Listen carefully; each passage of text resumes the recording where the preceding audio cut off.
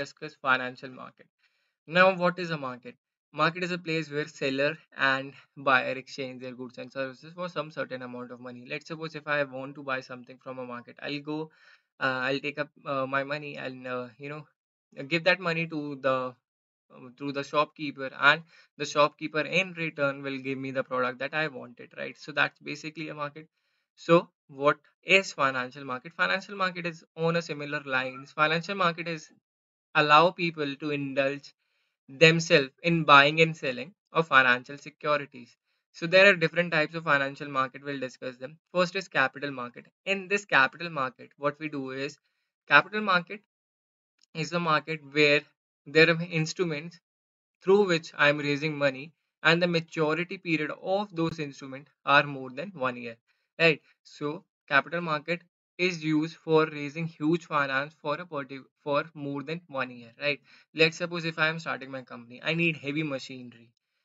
Starting my company, I need heavy machinery. So I've taken a loan, not for less than 1 year. I've taken a loan for 3 years, 5 years, 10 years. Now that will come under capital market because I need to finance my business. I need to finance those machines that will come under the category of capital market, and the maturity period, because I know that let's suppose if I'm starting my business, it will take me some time to actually earn some profit, and then I'll be in a position to repay the whole amount of money or the some portion of it. Now, money market.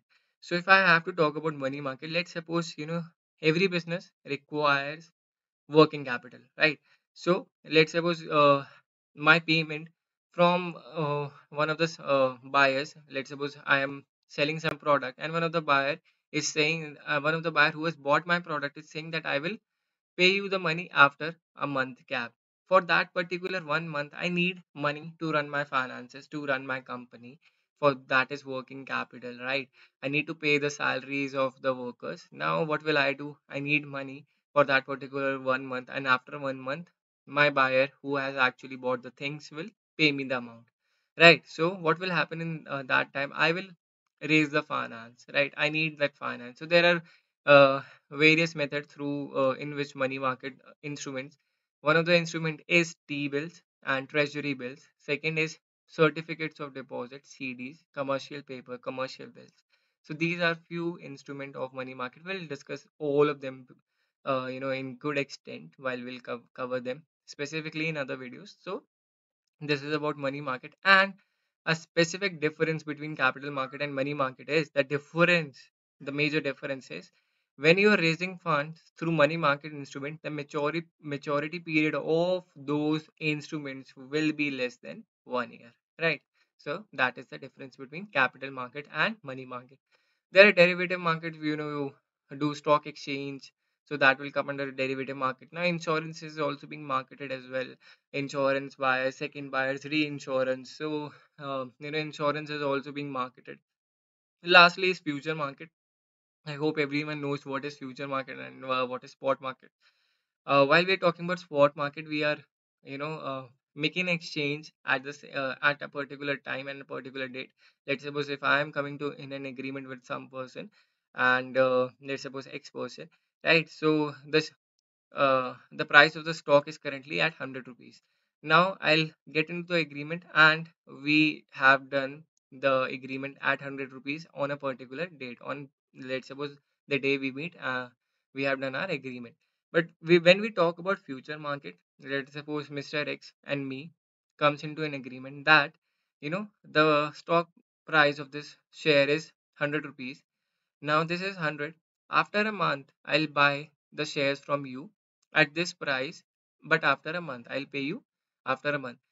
After a month, now that share price could be more, could be 110 or could be 95. But the deal will be conducted at 100 rupees. That is future market. The price is determined today, the date will be determined today, but the contract will be conducted at some future date. So this is called future market. Lastly, foreign exchange market, right? So what comes under foreign exchange market? Now you must be knowing that there are currency exchange. You can buy into foreign stocks. So all these offerings, all these options are opened after 1991 reform. So financial market consists of all of these, and we'll discuss all of them in upcoming videos as well. Now we talk about financial instrument. So what are the instruments through which I can raise some certain money? If I want to raise some money, I need to know what are the instruments. So what are financial instruments? These are tradable asset which can be in terms of cash, agreement, evidence of an ownership in an entity. Now we're talking about tradable asset which can be in terms of cash, right? So those are, let's suppose if I want to exchange something and I have the cash with me, so I can easily exchange because the liquidity value is high, and certainly there is agreement, then there is evidence of an ownership in an entity, that basically is stock market. Now, what are the instrument? First is deposit. So, what does deposit means? So, deposit means, it means to save or to keep safely something which can be expressed in monetary value. Right? Everyone has a saving account. So you deposit some amount of money, or you can actually take locker services from bank where you can keep your ornaments as well. So you're depositing your golds over there. Now that will comes under deposit, right? You'll earn some interest or money over it. Now we're talking about stock. So stock represent the ownership of a company. Let's suppose a company uh, has been trading their shares for a while. Now, whenever you buy a share, you buy the ownership of the company as well. It is a form of corporate equity ownership, wherein the total stock of the company is divided into shares, where the total stock of the company is divided into shares. And if I'm an owner of a share, I am, a percentage of an owner of in that company as well. So that comes under stocks. Lastly is debts. So in this, it creates an obligation on borrower of the fund to repay the amount of borrowed. So let's suppose, what comes under the example of debts comes bonds, debentures. So let's suppose if I am, floating out debentures, so I have to make sure that I actually repay the amount. If I am, I repay the amount with the interest that is associated with it. So that is called debt. So let's suppose if I am floating the debenture and someone buys those debentures, so I will get the money and I have to make sure that I, repay that amount in future. So that will come under debts. So this is all about financial instrument. I hope everyone is following till now, and if you're liking the content that we are making and providing, so please do leave a like and do subscribe to the channel as well, And the last thing is, in this components, is financial services. So these are the services which are provided by financial institution. I hope everyone knows what are financial institution. They are basically can be classified into two: banking and non-banking financial institution. So what are the services that are being provided? First service is banking services. As you already know that there has been a drastic change, of the way we make payments in today's time, or let's suppose a decade ago even. Now, whenever you go to a market, you don't have to carry a lot of cash with you, because you can use your wallets, e-wallets. And second thing, you can use your ATM cards as well. Basically on a tap of money, you can have a transaction. You can basically send the amount to that particular store owner, shopkeeper, or any other person whom you are indulging into a transaction with. That will come under the banking services, because there are other services as well: check service, ATM card services, and e-wallet services. So banking services has been evolving with time. Now we'll talk about foreign exchange services. Now, because of foreign exchange services, as I said, earlier you cannot buy things, those were in foreign currencies. Now you can easily buy, there are multiple currency exchange shops, and you can basically, and you can have international credit cards, debit card as well, so you can make foreign transactions, right? Foreign currency transaction. Lastly is investment services. Now you must be knowing that whenever if you open any commercial bank app, let's suppose if I am talking about ICICI, so if I have if I have a bank account with them, so I will download their app as well. On their app there are investment services, right? Let's suppose they'll talk about FD, fixed deposit, that you can certainly deposit some amount of money from your bank account, and we will repay you after this amount. There will be some maturity period after that maturity period. So that is one of the investment service. They will provide you mutual fund services as well. They will say that you can invest in mutual funds as well. So all of them comes under investment services. And now insurance services as well, you have to do your life insurance and medical insurance. If you haven't till now, you should focus on that. And there are vehicle insurance as well. All of that can be done through a click on phone. So there are insurance services that are also being provided these days as well. So these are all the financial services which are provided by financial institution.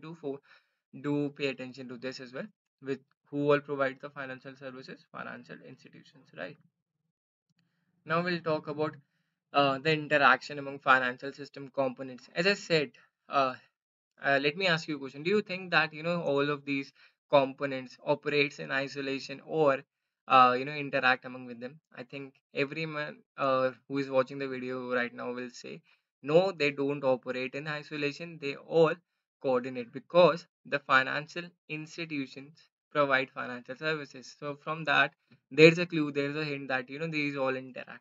But now let's suppose we are talking about our country's economic growth.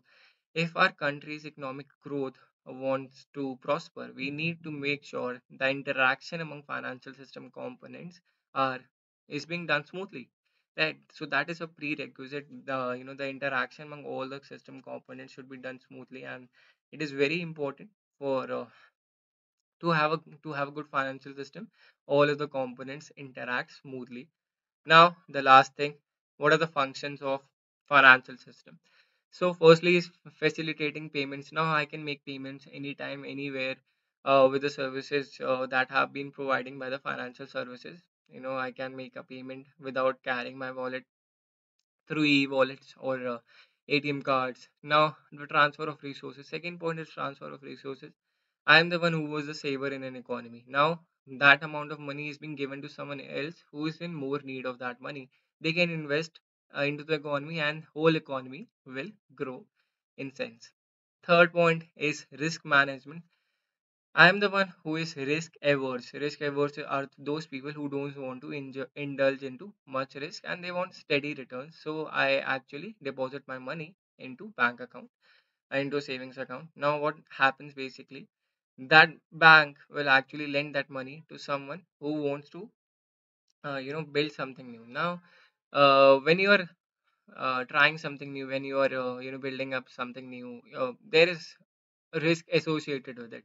Now that risk has been transferred to that particular person. Now that particular person has to make sure that whenever he or she is starting something new, they have to repay that amount, the loan amount, and with interest as well. So risk has been transferred, because I am the one who avoids risk, and there is someone who actually need that money to build something new. So if I have to take an example of this, I'll actually tell you that there is a friend in your everyone's group that actually asks you for some money, and then he or she says that after a while I will give you twice of the money that you have lended me. Now what they actually do, they invest that money into highly risky ventures, and they get benefited at times, or sometimes they fail at it. So that is called risk management. I hope everyone is clear right now. And lastly is pooling of resources. So now multiple stakeholders, let's suppose if I am one of the bank holders, so I am coming and my amount has been deposited into the bank account. So there are multiple people, according to the data that was in 2015, there are 360 million bank account holders. So 360 million bank account holders must be holding some amount, and that amount is being lent by the bank to those people who actually want to use that money to that finance to grow, or to run their businesses, or to expand their businesses. That helps into the economic growth of the country. So these are all the functions of financial system, and that will be all for today's class. And in the next class we'll discuss the banking institution, the history, and the important question that might come up in your examination. And for all those who are preparing for this examination, UGC NET JRF, and I want to just tell you few important things before we wind up for today. That while studying, you sure you make notes, you revise through YouTube videos, and you don't have to go through multiple channels. If you are following one channel, go through it. If you're liking the content that they are providing, if you're liking the teaching technique, you should be sticking by that.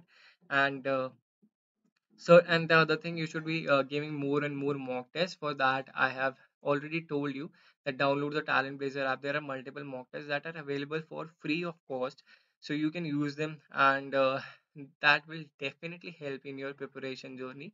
So I think that would be all for today's class, and in the next class we'll discuss about the banking system. So do join me in the next class, and if you are liking the content that we are providing, so please do leave a like, and if you haven't subscribed to the channel already, do leave us up to the channel as well, and hit the bell icon, so whenever I come with the next video on this unit, you get aware about it, and start preparing if you haven't already. And all the best, and we'll meet in the next class.